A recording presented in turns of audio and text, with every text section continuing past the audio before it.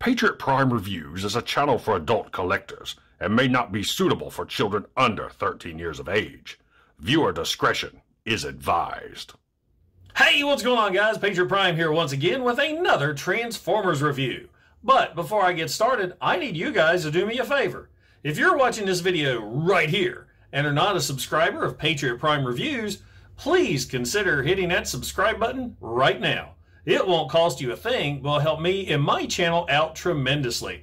Also, make sure and check out the sponsor of this video, Toyhax.com.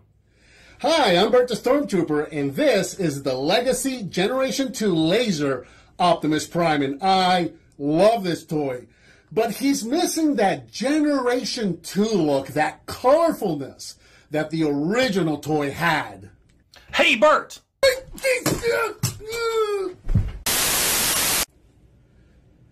Hey, Patriot Prime, where did you come from?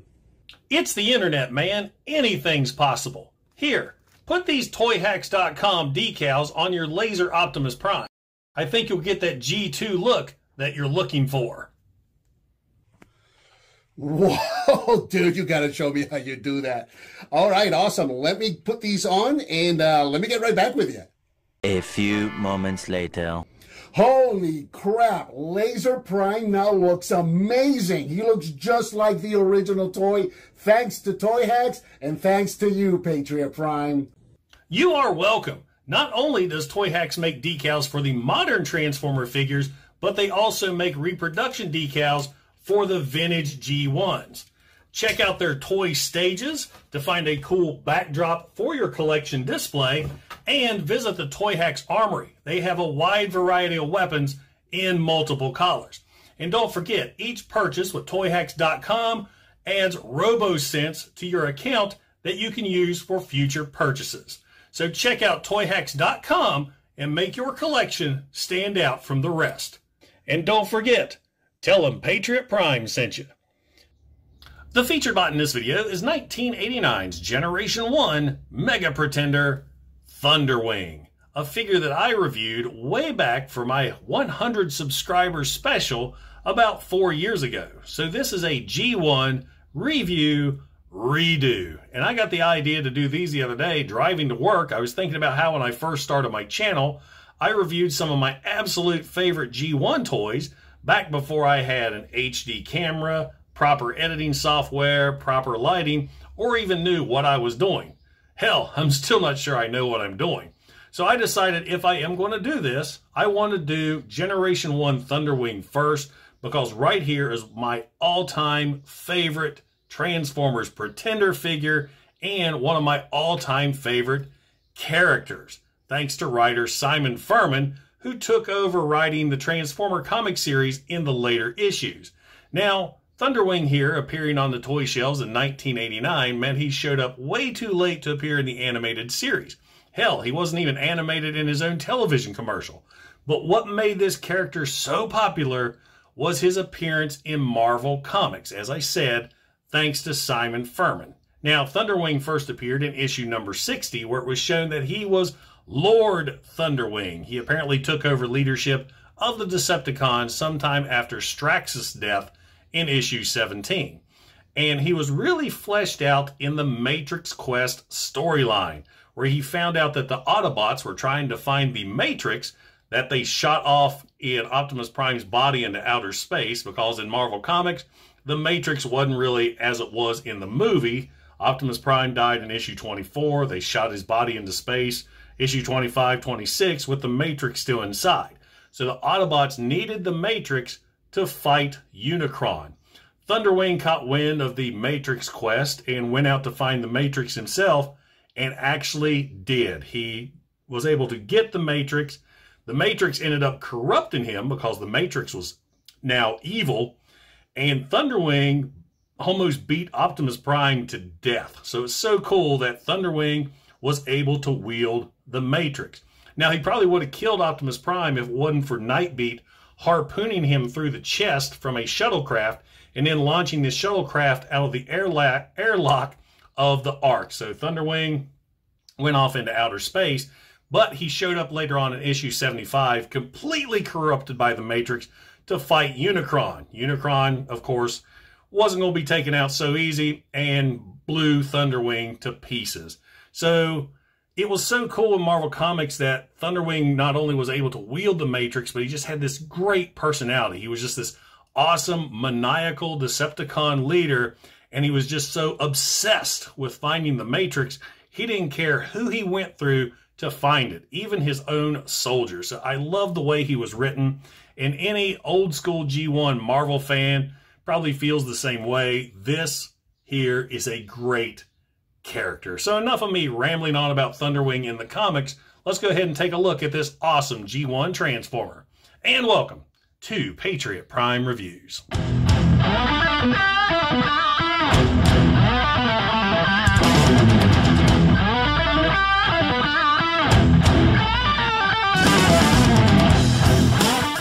Now we'll start things off by taking a look at Thunderwing in his robot mode, since that is how he came packaged in 1989.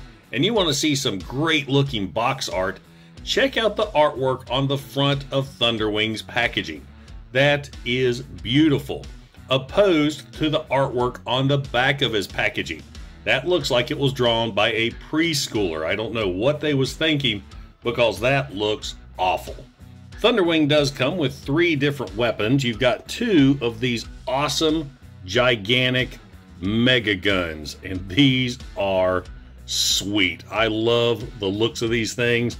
2 of them that are completely identical, and he also comes with this smaller pistol that is for the inner robot and ship mode. And of course, you can put these giant weapons in Thunderwing's fist, just like so. And now you have the mighty Thunderwing all armed and ready for battle. Now, as cool as these guns are, I wish he came with the gun that he was drawn with in Marvel Comics. He had this giant quad barrel cannon that just doesn't exist other than in Marvel Comics. Marvel took a lot of liberties with their pretenders. They gave Bludgeon his sword, Stranglehold the flail, and Octopunch the trident. Now, let's go ahead and take the weapons back out of Thunderwing's hands here and take a closer look at the figure. This is an awesome looking Transformers toy. Tons and tons of sculpted detail that just look fantastic. And look at that face sculpt. That is pure evil. That looks like a Japanese demon Oni mask right there, and I love it. So much better than the IDW pumpkin face look. I hated that. Now, when I first got my Thunderwing here, the black paint was all scraped off on the chest and head, so I was able to fix that. The eyes were okay, but I do wish the eyes were red instead of black, because they blend right in with the visor. But still, he looks very demonic, and I love it. Great gold paint there on the face. Now, all the gold on Thunderwing is paint and not gold plastic, so you don't have to worry about GPS.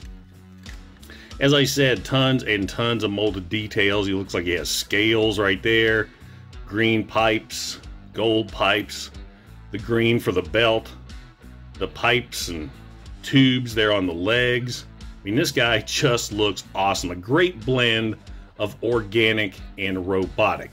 He does have one heck of a backpack though, but it really doesn't look too bad. And they even drew the backpack in Marvel Comics, so I like that. I mean, you can't tell that he is a jet at all unless you look at him from the side or the back. I think it hides it really well looking at him straight on. And speaking of looking at him straight on, one of the issues I have with Thunderwing, he looks great there straight on as far as the head's concerned, but you turn him around and he's got a big old hollow noggin. No idea why he has that, because even if that was filled out, it wouldn't bother transformation one bit. So yeah, if people are complaining about Legacy Drag Strip having a hollow head, Thunderwing did it first.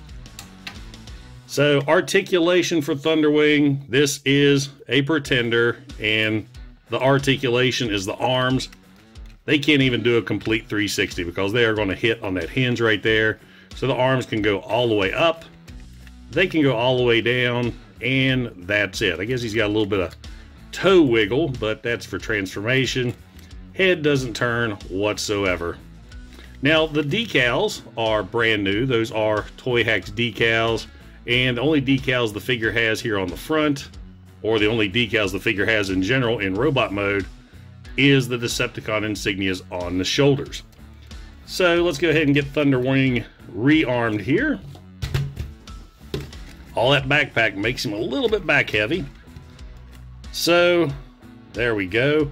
Now there is no way to hide the mini pistol or store the miniature pistol anywhere in Thunderwing's robot mode. The giant shell here, it looks like it would fit inside, but it doesn't, because it prevents the shell from completely snapping shut.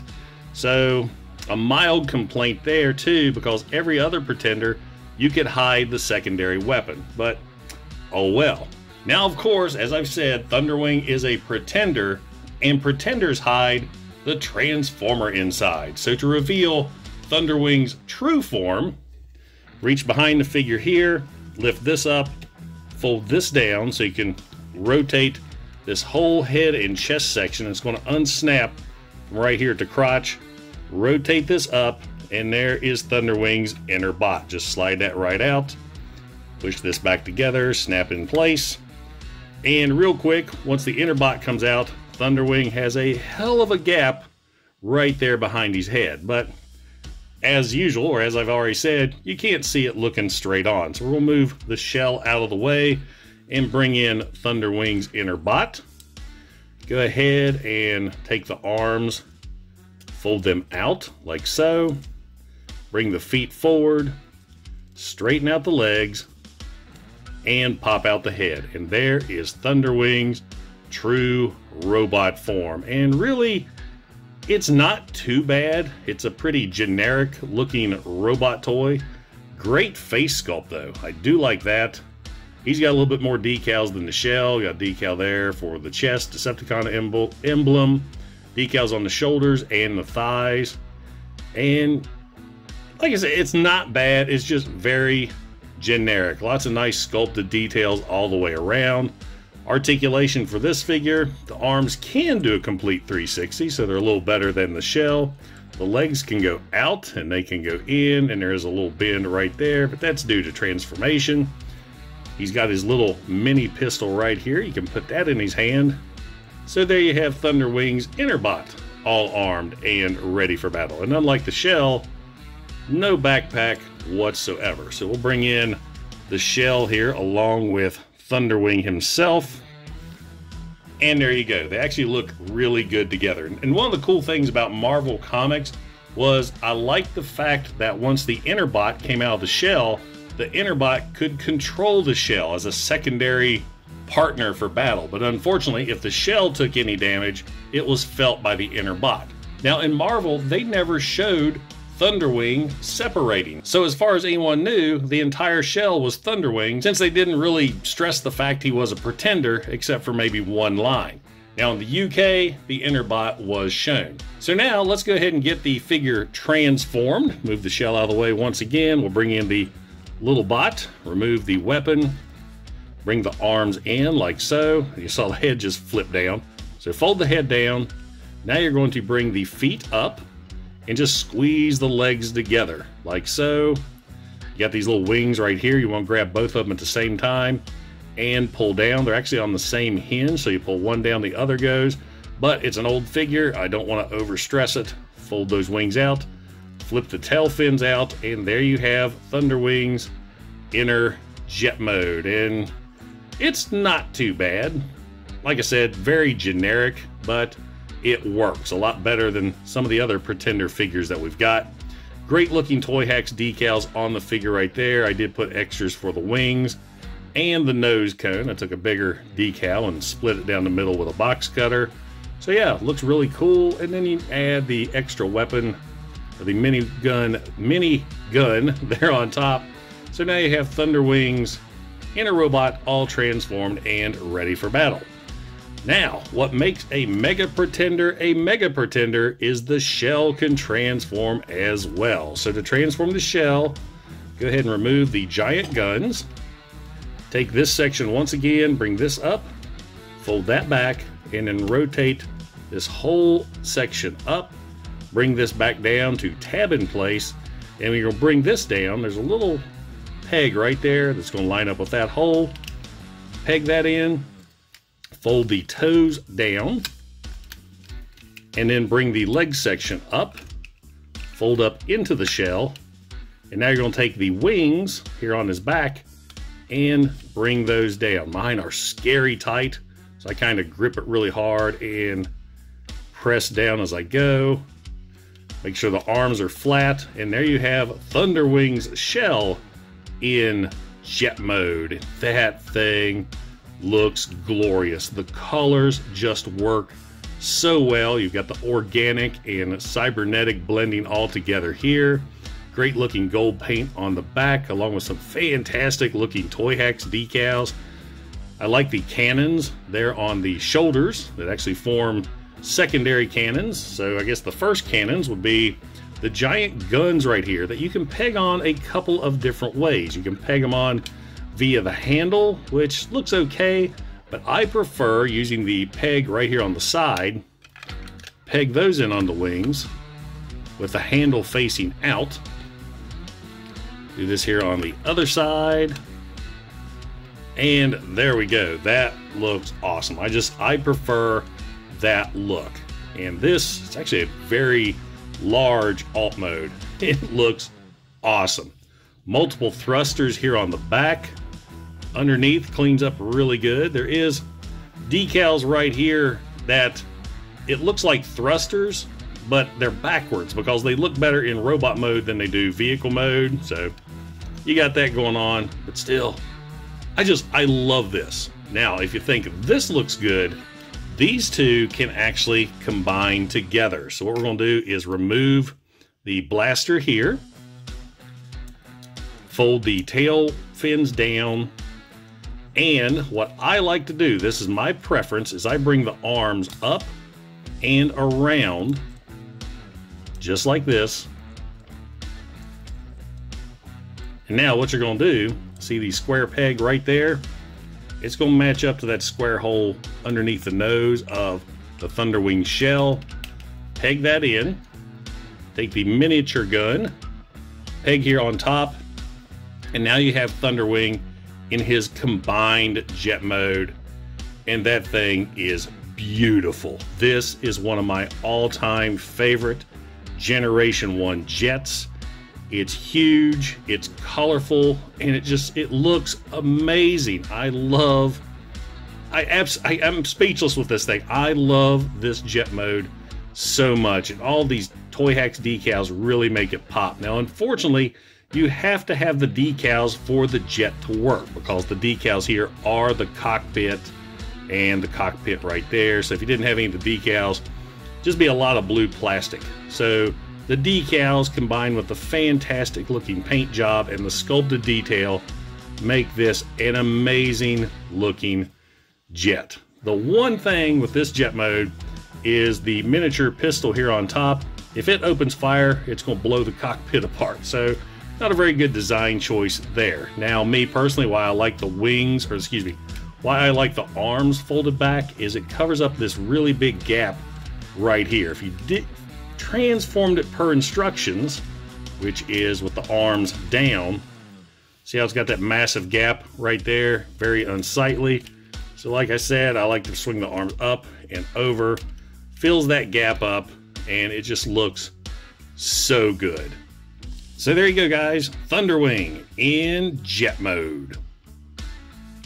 And now for some quick size comparisons. Here is 1989's Generation 1 Mega Pretender Thunderwing with Generation 1 Megatron, Classics Thunderwing, and the Toyhax Age of Extinction Thunderwing. Now, this Thunderwing was actually my very first Toyhax review, and it was pretty cool what they did. They took the body of a Age of Extinction Nitro Zeus and combined it here with the Titan's Return Thunderwing. This came in a gift set, and unfortunately this was the only new Thunderwing that we got. He has the IDW face that I'm not a big fan of whatsoever, but Toyhax took the body and this head and made a fantastic decal set that really works to give us a newer, modern version of Thunderwing, but man, I really hope Legacy comes out with one.